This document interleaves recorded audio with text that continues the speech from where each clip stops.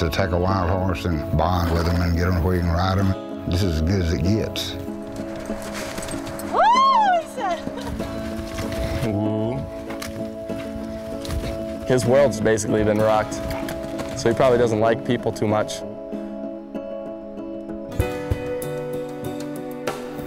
Come on, big guy, let's go. There we go. He's just a little more aggressive than I was hoping for.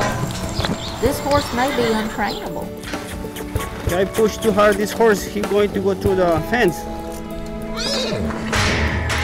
I'm scared, to tell you the truth. He's a lot wilder. Dealing with horses is not if you get hurt. It's when and how bad. You gotta trust me. I trust you. I think they want to show that a real person can really do it. If we could win, we could show that an old fat guy can still ride a horse.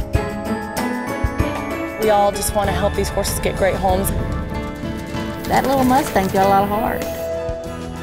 Welcome to the 2009 Extreme Mustang Makeover.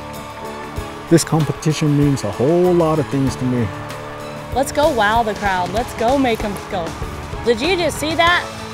You have to keep watching and keep reminding yourself this horse was wild less than 100 days ago. All that they know is what you've taught him. I think I'm gonna fall in love with this horse.